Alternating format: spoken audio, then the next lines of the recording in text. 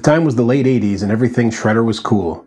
Every guitar player was trying to outdo every other guitar player, and I was practicing 8 hours a day and absorbing every technique I could, except arpeggios. Why?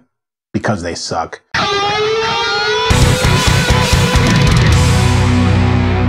Alright, I'm being a little facetious here. Arpeggios don't suck, but I did have one problem with them when I started looking at them back then, and that is that no matter who I heard using their arpeggios, they all sounded the same. There was like no way to insert any personality or style into it.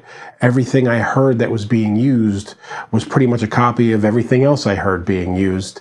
And at the time, I wasn't trying to just play the fastest licks. I wanted to have that big rock and roll personality and score all the groupies. That's probably really not cool to say in 2021, but it was the 80s and I was like 20 years old. Fast forward to about 2010 and I'm doing a gig with my band at the time, Answer Infinity, and I've got these crazy complex parts in some of the songs. Stuff I worked years to get right. And we're in the green room after the show with a bunch of the other bands, and the singer from one of the other bands turns to a guitar player from the guys that went on before us and says, "You shred, dude." All the guy did the entire time was play a bunch of shreddy arpeggios that I'd heard a million times. A robot could have played his parts and they would have sounded just the same. I mean, it took a lot of technical skill, I'll give him that, but there was no personality in it. My very frail musician's ego was not pleased. It was finally time for me to break down and learn these things, but I was determined not to sound like a droid playing the guitar. So I was faced with two mountains to climb. One was to learn the basics of the technique itself, and the second thing was to figure out how to configure it in a way that wasn't the same as everything arpeggios always sound like. So the first place to start is with the most common basic three-note arpeggios or three-string arpeggios that are done in triplets or sextuplets, and these are going to sound common, and we'll talk about how to get uncommon things out of them first, but I just want to go over the basics of the technique with you first, because then you're going to apply that to everything else that we do. Okay, so let's use a basic three-string arpeggio done in triplets so you can get the fundamentals of the technique down and the feel of it before we move on to any of the stuff we're going to do where we try to use more odd variations. Now the pattern I practiced, because it's very easy to get under your left hand, is this very simple 3 strings, 12 G on the G string, 13 on the B string, 12 E on the E string, and that's all downstrokes, and then an upstroke on the G 15th fret, pull off, upstroke back to the 13th fret. And you're going to do this with a click and do it triplets, so each click it's 1, 2, 3, 1, 2, 3, 1, 2, 3. And work your way up in speeds a little bit at a time. If you're not familiar with that method of practice, check out my Secrets to Speed. I'll link that over here. I don't want to get into all that in this lesson because it's a whole separate lesson. Now, one thing to note with the pick, make sure that you're turned a little bit, not quite 45 degrees. And then when you're picking downward, you want it to be very smooth, not like you're plucking the strings, not this. You want to move down very flatly, almost moving your whole hand down. And you're really going to feel the effect of that somewhere around 150, 155 BPM, where it goes from feeling like you're plucking to that actual sweeping where you're raking across the strings. So that one simple thing, just practicing that, getting it up to some speed, it might take a couple of months, but that's how you're going to get the feel of sweeping down in the most simple fashion. Now I'm going to give you 4 ideas for ways to use arpeggios that don't sound robotic. The first is going to be a piece of a solo from Unite the Divide's first release, I See You, and this is to use compositional elements of the arpeggios, or use them as a compositional tool, almost replacing chords, not in a real shreddy way, but well, let me roll the tape here and you'll see. Yeah, that's right, I said roll tape. I'm like an old guy.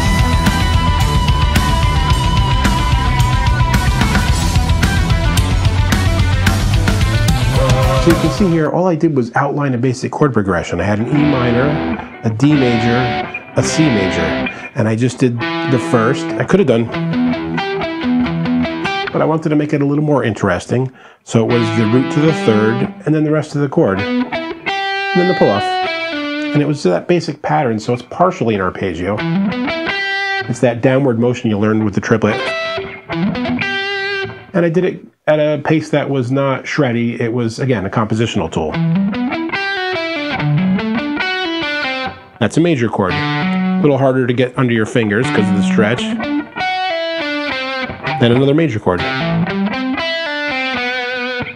And this is the kind of thing you can do all over the place, just outlining the basic chord. You can do it, say, with an A minor to a B minor. So anywhere you would have a major minor progression, this kind of outlining the chords works, and you can use it as almost like a classical piano part type of thought rather than just treading. In this next example, I'm going to show you how you can use weird intervals to make really cool arpeggio sounds, again without having to go at really high speeds.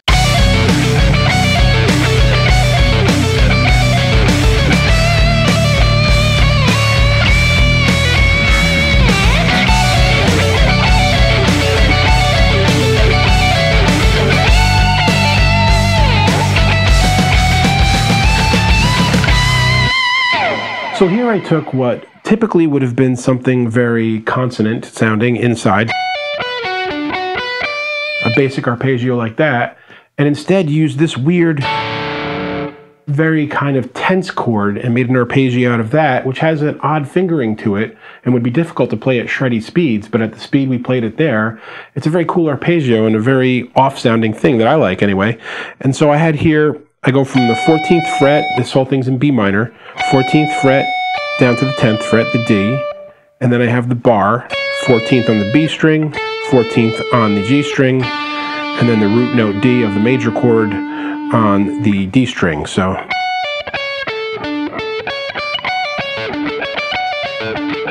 and I have to use quite a bit of muting with my right hand and make sure my left hand is very precise so I don't end up with open strings ringing about. And you'll notice there that when I played a harmony to it, I ended up with a very weird finger grouping as well, which is the 17th to the 14th, and then I'm doing a basic A major. So finding these weird kind of layouts to get those cool wide intervals, that kind of thing where the fingers are spread out on single notes and looking for arpeggio versions of that can lead to some very interesting arpeggios that definitely don't sound like a robot. Now this next example is something that is not so much sweep picking, but it's still considered an arpeggio because of the intervals that are used. And here I like to mix things that would normally be odd times, but I'm still in 4/4. So instead of playing like 4 notes and 4 notes, I'm playing 3 notes and 5 notes in the pattern logically to create something that's in 4/4 but sounds odd. Let's roll it.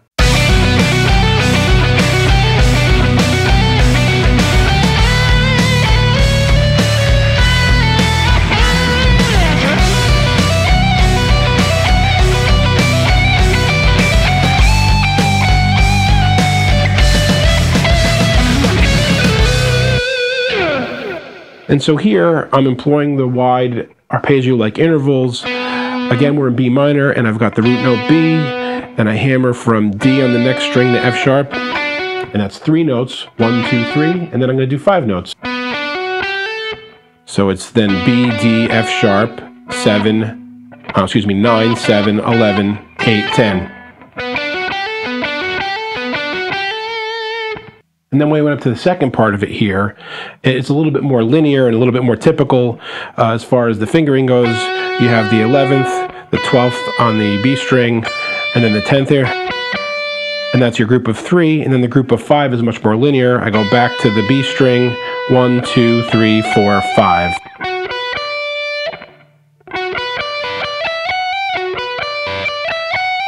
So that's more inspired by arpeggios and strictly an arpeggio, but still has a very cool sound to it and employs that same technique that you learned where you have to be able to go smoothly sweeping down the strings, at least for part of it. And for our final example here, we are going to take those very fast robotic sounding type of arpeggios. We'll stick with the basic 3-string ones though, and I'll show you a way to play them offbeat to make it a little more interesting.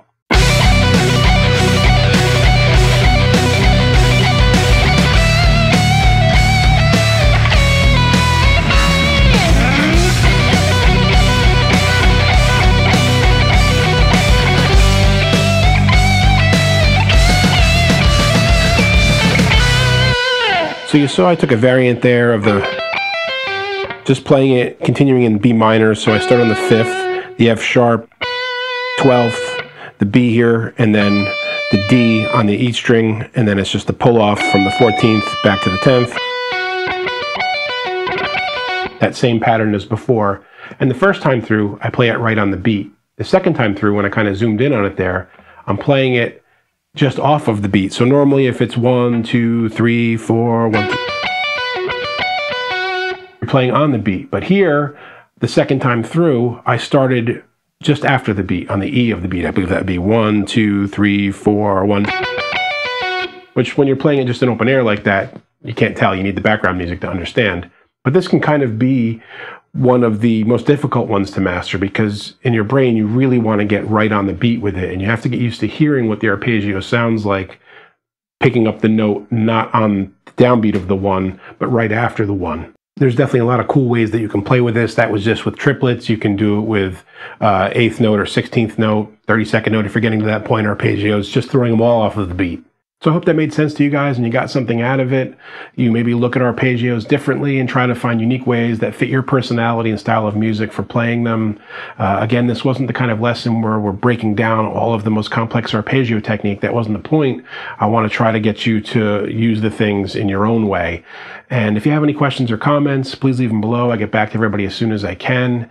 And hopefully you can use these things to make what I always say at the end of my music, some great music. And until next time, guys, keep making that great music. Hey friends, don't forget to subscribe and turn on notifications. It makes the whole world better.